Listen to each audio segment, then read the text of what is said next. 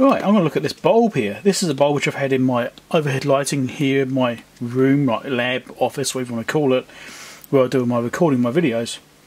I actually had two of these inside an overhead lamp, which it is Edison screw type, and this one started flickering, it started pulsing on and off. So I thought I'd pull it apart and have a look at it. Maybe we can fix it. Let's see if we can fix this bulb. Why not? So the first thing is to try and get into it. So I've got this little thin spudger thing here, which you can probably get down the side. And it's also got these like clips here around the outside, so if I can't pop it off with this, I might just try pushing those clips, but they could break. So I'm going to try this approach first. I'm in there. Oh, that started moving. Looks like one clip came off.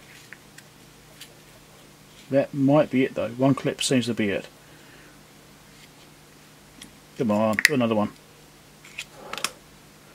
This is a really thin spudger. There we go, two clips, and it's out. Alright, so there's a lens, there's a reflector, and there is the LED.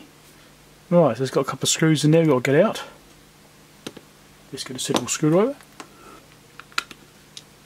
Oh, it's floating. That's interesting. Okay. I guess that means the lens reflector part here is what holds it down. It's not actually clamped down. Oh, the whole back is coming off. Okay. Alright, so screws hold this assembly onto the back. And this hasn't been powered up for months, so this will be safe. There's not going to be any stored charge in it. It's been sitting on my desk for a long time. And here's what's inside it. Okay.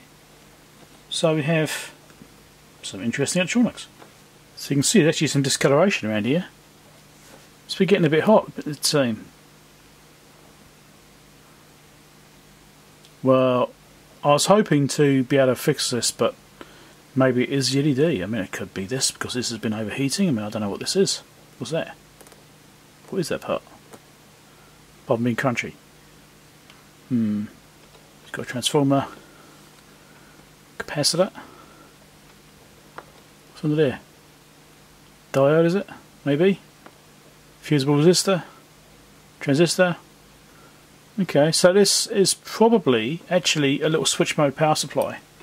Like a little current regulated supply to drive that. Actually got an isolation slot in there. Seeing this dark area here is quite concerning. It's obviously been overheating quite badly just there. So, okay, I think there might be an electrolytic cap in here, but there obviously isn't, so that's not going to be the problem. My saying if it's always capacitor. So I'm also wondering if maybe it's just overheating on the actual LED itself. I mean, that's possible. Yeah, the thermal compound is actually really dry. That's fairly dry actually. So maybe I could just try putting some new thermal compound in here.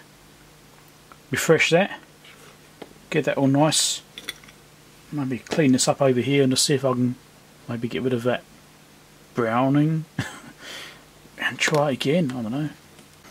Well, it's giving the board a bit of a clean up here, a bit of IPA and a brush, and that's actually looking a lot better now. It doesn't actually look like it's damaged, so that might be fine. So I'm actually going to go with the theory that maybe the thermal compound's dried out too much on the actual LED here and it's causing it to overheat and cause problems that way.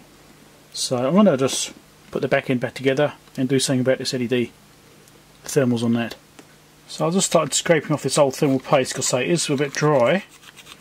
It's not really bad, but it could certainly be better. I'll just put some thermal paste on it and see if that actually solves it or not. The back of that's pretty good, so I'll just get some in there. So I'm just going to literally squirt this onto the back of the syringe. I'm not worried about putting heaps on because, you know, if it squirts out, it doesn't really matter too much. There's loads on there, loads and loads, way too much, but I don't care. Alright, flip this around.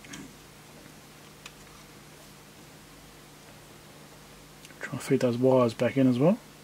Obviously that will have to bed down. Let's get some tweezers. I mean, it's entirely possible this doesn't work at all. Right, it could be, it still plays up. It could be the electronics.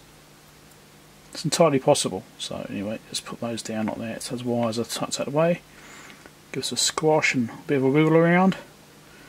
Try and squeeze the paste out right through. There we go, it's coming out all the sides, so that's looking pretty good. And that's definitely pushing down the LED like that. I can feel it pushing. So we'll put the lens back in again. I mean, this may not work. Well, it might work. Don't know. Let's just assume it's a thermal problem and we'll go with that. All we do now is get these clips back in. There's 2. Here we go, 3. Alright, it's back together. Hopefully that keeps working. And we get some bonus footage. Now, I actually just swapped this bulb out with the one I've just repaired, right? Well, potentially repaired. It's working. I put it up on my lamp up the top there and it's lighting up. This bulb here was completely dead. It wasn't flickering, it's just not on at all. So let's pull this one apart and see if this one's any different. Obviously inside's going to be exactly the same, but we'll see if there's any kind of signs of what's gone wrong with it. There we go. Exactly the same construction as we expected. It's no different. Let's put the back end of this apart and see if something's actually blown. Can't see any but dark marks on UDD. So this one's just completely off, it's not working at all. Let's have a close look.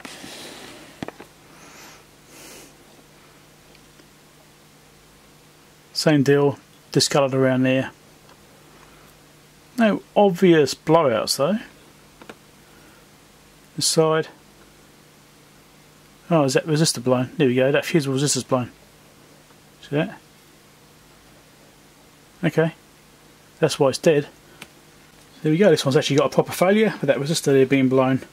At least that's what it looks like to me, that little mark on the side, the little burn mark. I think it's actually blown that resistor. Check out the other videos. Subscribe if you've not been subscribed before. Click like if you found it interesting. Catch you later. Bye.